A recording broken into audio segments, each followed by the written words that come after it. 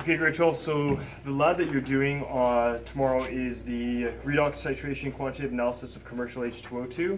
This is your commercial H2O2, so it's your hydrogen peroxide. It says on the bottle that it's 3%, so we're going to verify that using a titration that involves a redox reaction.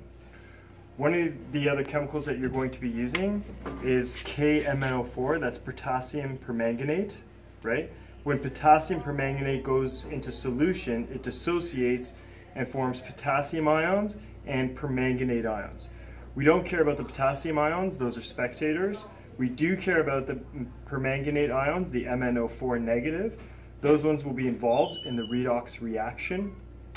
And those are, so those are the ones that will be reacting. Okay? The other thing we're going to do is we're going to acidify this, so we're going to put when we go to add it, we are going to, there's going to be acid in your Erlenmeyer flask, so it will be acidified permanganate solution. Okay. Tell me when. Go ahead. Okay. So the problem with the permanganate solution, as you'll see right here, is that we know it's approximately 0.025 concentration, or 0.025 molar concentration, but the KMNO4 actually oxidizes small amounts of organic matter, so we don't know the exact concentration of the permanganate. So what we have to do is we have to standardize it on the day. We actually are going, the first step is to determine the concentration of this, and for that we use what's called a primary standard. And that is that really big complex that you see there, iron sulfate, so on and so forth. Okay, that's a very stable compound. And the active ingredient there is the iron 2+. So when this compound goes into water, all that we care about is the iron 2+ ions. Okay, so we're going to use the iron 2+ ions in this solution to determine what the concentration is of this solution. Okay. As you can see, it says right here on the lab day, we're going to do part B first. So we're actually going to get the data for part B first. And that's because we need dry glassware to get accurate results. So we're going to make sure that you do part B first with a dry Erlenmeyer flask. Tell me when. Go ahead. Okay, so this is the way you want to have it set up. Here's your retort stand, here is your burette clamp, and here is your burette. Note that the stopcock is in the off position here. Okay, and we're going to keep that off obviously until we want to use it. All right.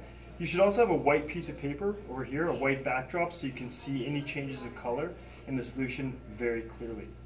What we're going to do now is we're going to rinse our burette. Okay? You may use a funnel, but if you're very careful, you can do it without one. And we're just going to put a little bit into the funnel, or sorry, rather a little bit into the burette. Okay? About 5 milliliters, nothing more. Okay? And then we are going to tip it and twirl it. Tip it and twirl it, so basically we get the potassium permanganate solution along the sides of the burette. Okay, and then we're going to do that about 2 to 3 times. And then let's assume that we've done it 2 to 3 times. Then we can fill it up. And you should only have about 70 milliliters of solution. That's all that's necessary for this titration. Okay, so we're just going to fill it up here.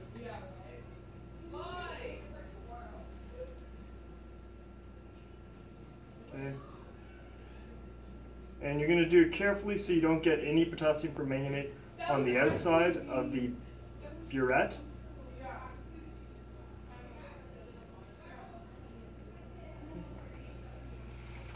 And we're going to bleed some of it through. Right here, this is our waste beaker. Okay, and we make sure we have no air bubbles. Everything is okay. All right, and the purple color, as you may have guessed, doesn't come from the potassium, it comes from the permanganate ion. Okay, so now we're going to begin with part B. Remember, we're using part B first because we need the dry Erlenmeyer flask. It says, obtain the mass of an empty dry Erlenmeyer flask. So what I'm going to do is, there's my dry Erlenmeyer flask, I'm going to go over here. I obtain the mass, which is, in this case, 116.24. Okay. Then I'm going to use a pipette, and as we can see, this pipette is labeled 3 milliliters H2O2. Even though they look the same, please make sure that you use the properly labeled pipette. All right? And for that, we are going to then take 3 milliliters. So all we do is just depress the button at the top, put it underneath, and slowly move our thumb up. Slowly. Okay, that is exactly 3 milliliters. I add this.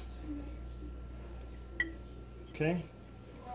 And then again, as we can see, the mass has changed. I record the final mass, and the difference will be the mass of hydrogen peroxide that was added. Then what I have to do is I'm going to acidify that, because if instead of acidifying it here in the burette, I'm going to add the acid here, but when they mix, everything will be acidified. So as you can see here, it's labeled 5 milliliters times 2 H2SO4, because it asks me to add 10 milliliters of H2SO4, so obviously I just do this twice, okay? So again, 1, add, 2, and I add that to the, okay? So now I have an acidified H2O2 solution, and it will mix with the permanganate ion for the redox reaction.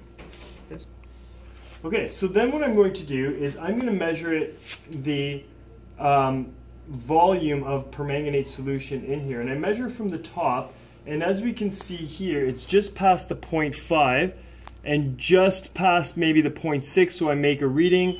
I would say that is 0.68 milliliters, and I'm going to write that down as my initial volume, 0.68. On the day of the lab, you'll have a little card here with a black line that you hold behind, and that will help you see it better. So that's 0.68. Now what I'm going to do is I'm going to open the stopcock, and we're going to add volume to this. This purple color will disappear right away because the permanganate undergoes a redox reaction and obviously changes color, as we've seen in some of our homework questions. No indicator is necessary. This is not an acid-based titration. This is a redox titration.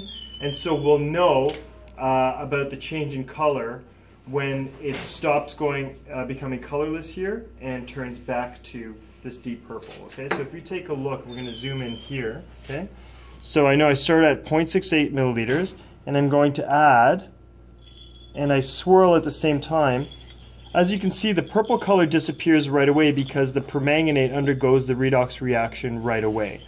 And so what we're going to do is we're going to add as much as we can until the purple color just stays. So I'm adding quite a lot right now, and I'm letting it go. And that's because I know that it takes a certain volume before this will change. Okay, so I'm just going to continue adding here.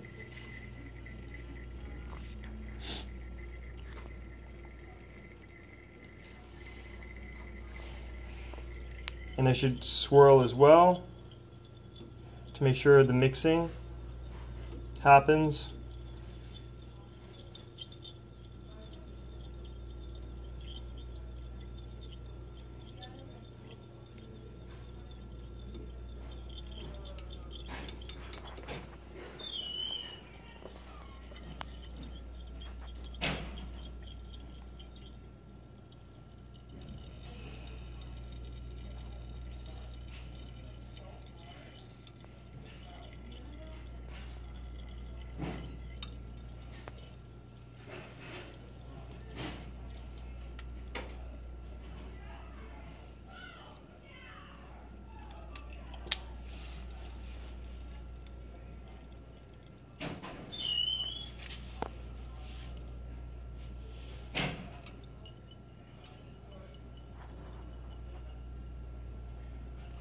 Okay, as you can see, the purple color staying a little more, so I can be careful when I add it, because now we're approaching end point or equivalence point when the moles of the permanganate is equal to the moles of the peroxide.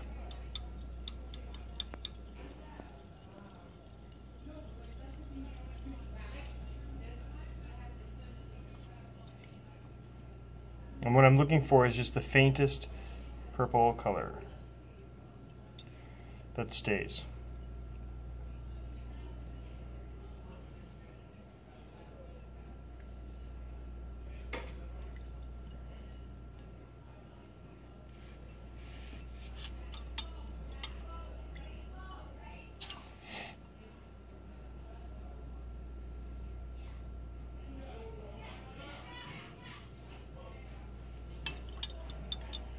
Okay, so we'll keep adding and I'll stop the video now. Okay, so as you can see, this is a little bit too dark, so you kind of want to go for a lighter color than this, right? And that will indicate that it is that it has completely reacted, right?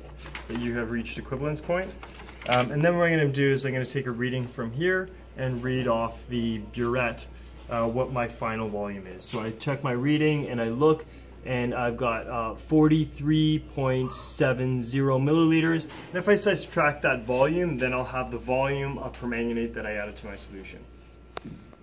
Okay, so basically we follow the instructions here, and we do the same thing for part A.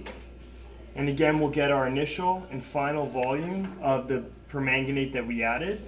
And we add all these parts to our data chart, and then we will be able to get from part A, we'll get the concentration of permanganate, and then from part B, using the concentration that we got from part A, we can find